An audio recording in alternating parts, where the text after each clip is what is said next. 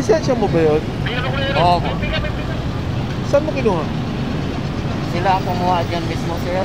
Sinong kumuha para sa'yo? Amo mo. Kinuha na nila. Nag-appeal ka ba sa LTO? Hindi. Para mag-fingerprint at saka... Kaya dyan sila ang nagkamali, sir. Kaya nga eh, mukhang peke yung lisensya mo, Manong. Oo, okay na yung sir. Oo, amin naman ako doon. Kaya nga eh. So, sandali, i-ano lang natin sa enforcer.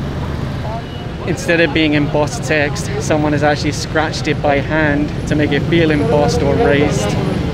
As I've shown in the past, they do coordinate with LTO over the phone. They even get a printed certification to say the license is fake. Mababa po kayo dyan sa sasakyan nyo. Kasi po yung pagdadrive nyo, hindi po authority.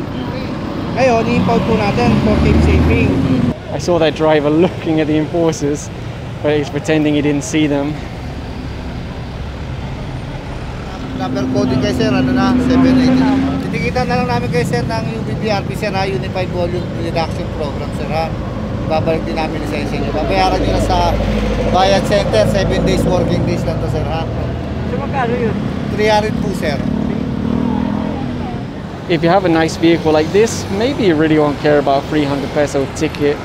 I'm sure there's a lot more people brave to come out now that they know they can't be apprehended by cameras. If you look at the bus lane on EDSA, my goodness, you would think it really became a permanent motorcycle lane. They are not even slightly scared anymore.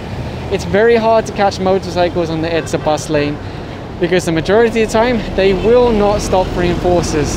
They're flagging down the taxi, but from what I know, public vehicles are actually exempt from coding.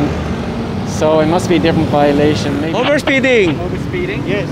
So apparently the taxi was doing 71 kilometers per hour, apart from the seatbelt violation. What you'll see is the seatbelt is actually going behind the taxi driver.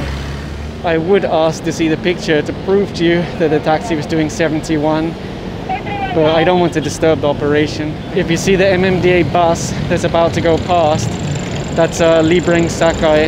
I think MMDA have allocated around 7 or 8 buses to supplement Commonwealth public transport. That one's flagged down. Obviously there is a tricycle ban on Commonwealth.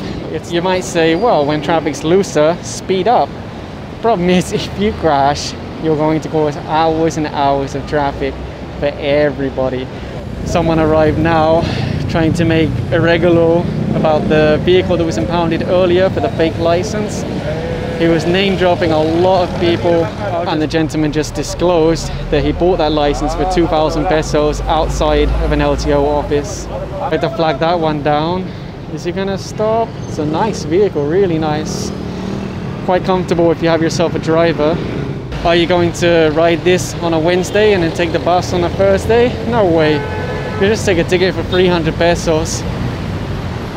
When it comes to coding, there's really more cars than enforcers to apprehend them.